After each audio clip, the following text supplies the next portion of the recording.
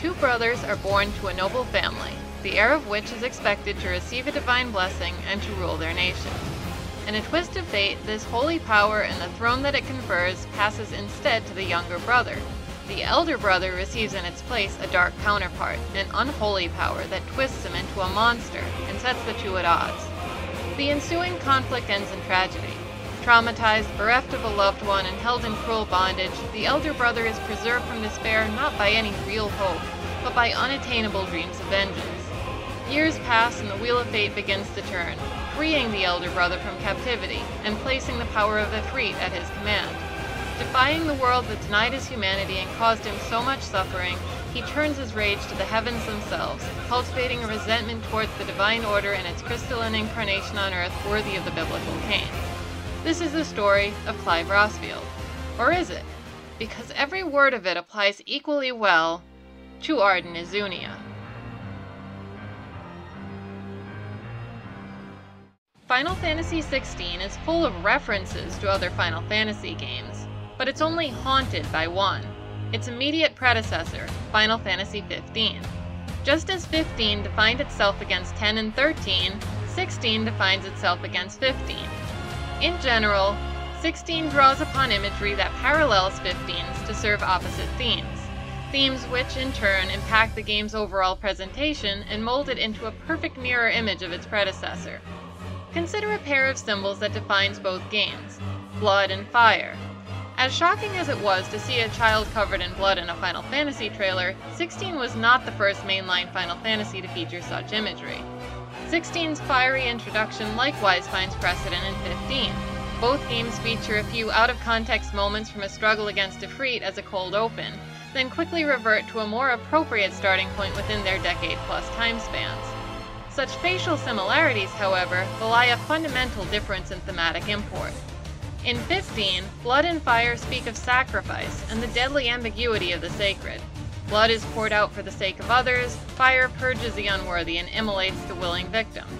15 doesn't deny the association these primal elements have with horror and death, but by making blood and fire the cost of its world's redemption, 15 insists above all that life is precious, that all the horror and death Noctis is called to bear is a price worth paying to restore order and bring the light of dawn back to Eos. 16, in contrast, makes horror and death the point. Blood and fire aren't a price paid to preserve a world of wonder so much as an indictment of 16's fundamentally broken butcher shop of a world. In a setting so thoroughly marked by blood and fire of that sort, Clive's contempt for the established order, a contempt which, much like Arden in the biblical Cain, reaches all the way up to the heavens, isn't difficult to understand. Ultimately, the way the two games approach the symbols of blood and fire reflect a more basic disagreement. Final Fantasy XV is thoroughly steeped in gratitude for the givens of its world, while Final Fantasy XVI resents its world's givens as terrible impositions. This is what makes it so interesting to compare Arden with Clive. Both reflect the deicidal resentment of Cain over against the self-giving gratitude of Abel, but where 15 considers this to be literally demonic, 16 considers it to be the height of humanist virtue. Of course, no one would accept 16's position if its setting hadn't been designed to justify it. It wouldn't work very well in Eos, where the day-to-day life of the average person is absolutely worthy of gratitude, even if there's an impending apocalypse and an evil empire around in need of vanquishing. But life is cheap in Valisthea, to the point that misery is guaranteed for just about everyone unless and until a new and better order can be founded atop the smoldering ashes of the existing one. What makes these two settings so different? Much of it stems from the game's vastly different attitudes towards limited resources. Where Final Fantasy XV insists that abundance can be generated from limited resources through hard work and sacrifice, Final Fantasy XVI sees scarcity and the conflict it provokes as inevitable. Consider the ways the peoples of Eos and Valisthea respond to the impending end of their worlds. The people of Eos survived for a decade despite a complete political collapse, through the efforts of volunteers who band together to maintain a functional electrical grid for a series of universally accessible safe havens. The people of Valisthea, in contrast, continue to treat life as a zero-sum game and slaughter each other in bulk over resources which grow ever more limited thanks to this waste. The game's differing attitudes towards resource management are not limited to the narrative, however. They're reflected even in the game's underlying mechanics. 15 is systemically generous. It stacks system on top of system to the point that it's almost impossible to keep track of them all. As much as its battle system is criticized for being too easy, there are a ton of things going on at any given time. Different combos and special moves for each weapon class, elemental and weapon weaknesses and resistances, positional advantages tied to links and link strikes, stagger, multiple dodge mechanisms which play into MP management, status effects and weather effects and field effects, individually targetable body parts whose destruction affects both enemy stats and the spoils earned at the end of battle, team management and character switching, food and experience buffs, and so on. Its ability pool, weapons pool, and pool of unique crafting items are relatively large, and the visual quality of the meals associated with its food buffs is downright ludicrous. It's chock full of unique animations, unique dialogue, unique AI systems, and unique one-off mechanics, and it offers an enormous amount of optional content.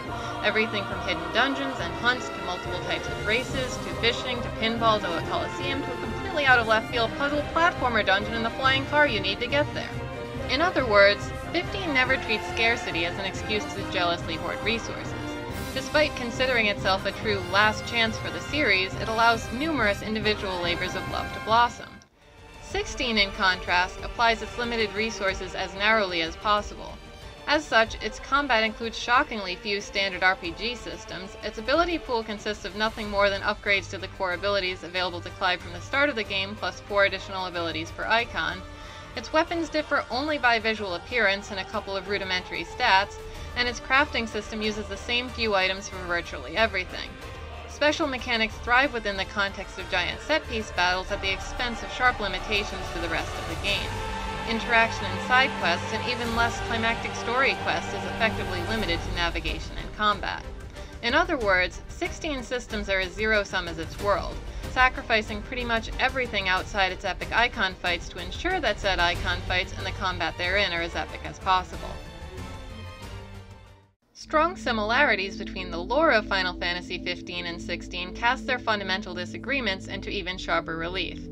Both Eos and Valisthea feature the ruins of technologically advanced precursor civilizations. Both civilizations were destroyed in a conflict with the Divine, a conflict which left scars both on the landscape and on the way their distant descendants understand the human condition. Both Eos and Valisthea are plagued by an entropic force that even its highest deity is unable to subdue. Both deities attempt to resolve this problem by collecting a power greater than their own within a medium of crystal, and cultivating a human host willing and able to pay the ultimate price to channel it.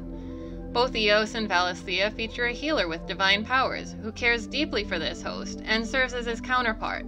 Both healers seek to stay one step ahead of him and keep him safe, despite the degradation of their physical health caused by their powers, a goal which ultimately costs them their lives. Both Eos and Valisthea are ushered towards their deity's desired outcome by a last king, a title for Barnabas that harkens back to a description of Regis from an early trailer. Both kings allow their nations to fall and be overrun by corrupted monstrosities in accordance with a divine plan they expect to lead their world to salvation. The difference, of course, is that Eos's gods legitimately seek the good of their world and its people, while Valisthea's do not. Bahamut demands incredible sacrifices from Noctis and those who support him, but he rewards those sacrifices with the salvation of the world. Ultima's schemes, in contrast, benefit nobody but himself. In a sense, the divine principles of Eos and Valisthea act under the same assumptions of abundance and scarcity that their peoples do. The Astrals exist so they might use their great power to preserve Eos. Ultima uses his great power to preserve his own existence at Valisthea's expense. The elephant in the room, of course, is Bahamut's non-canonical counterpart from Dawn of the Future. Like Ultima, he seeks to annihilate mankind and recreate the world, only to be defeated by the very same power he'd been cultivating within humanity. It's worth emphasizing that this Bahamut is manifestly not the same character as the Bahamut depicted in 15 proper. In an audacious act of character assassination, Dawn of the Future not only contradicted Bahamut's canonical behavior and comrades, but also retconned Eos's history going all the way back to the War of the Astrals. But it's clear that something of this alternate universe made its way into 16. Given that the fate of the Citadel in Dawn of the Future appears to have been replicated wholesale in the Raising of Origin and the subsequent aerial assault required to access it. Oddly enough, despite 16's edgy anti-theism, its evil god's obsession with self-preservation casts him as something more like a god of evolution than a monotheistic creator, an avatar of pitiless indifference which crafted deterministic hominids from pre-existing matter only for them to attain true humanity in spite of him, through the unexpected emergence of free will. This is yet another factor that allows 16 to successfully imbue Clive with the burn-it-all-down rage of an Arden or a Cain without coming off as villainous. With that said, it's hard to shake the feeling that, in the final analysis, Final Fantasy XVI harbors resentment towards the very concept of a divine order, not just with regards to Valisthea, but even with regards to reality itself. While 16's thematic inconsistency makes it possible for Ultima to be taken as a warning against utopian ideologies, or Clive's title of Logos to be understood in a reasonably Christian way, I suspect that the key to the game's intended interpretation can be found in two particularly didactic side quests. In the first, Clive is told to find and protect a book which purportedly reveals the hidden history of the bearer's oppression. After he defeats the secret society of censors seeking to erase it, however, the head of the group claims that whether the book is accurate doesn't really matter. The true history is nothing more than what people believe about the past. When Clive confronts the Hideout's resident historian about this, she basically accepts the claim in principle. Her interest in the book and in history itself lie not in their ability to report past events accurately, but in their power to create new truths by changing what people believe. In the second, Clive finds a member of a secret order who had gone AWOL, and watches in horror as the man sacrifices his own life to ensure that some cultists find the salvation they so earnestly seek, the salvation of becoming mindless monsters. When he confronts the head of the Order about this, he is told that the Order's real purpose is to free people to live and die however they want. It's strongly implied that Clive's distaste for the whole sordid affair is inappropriately judgmental.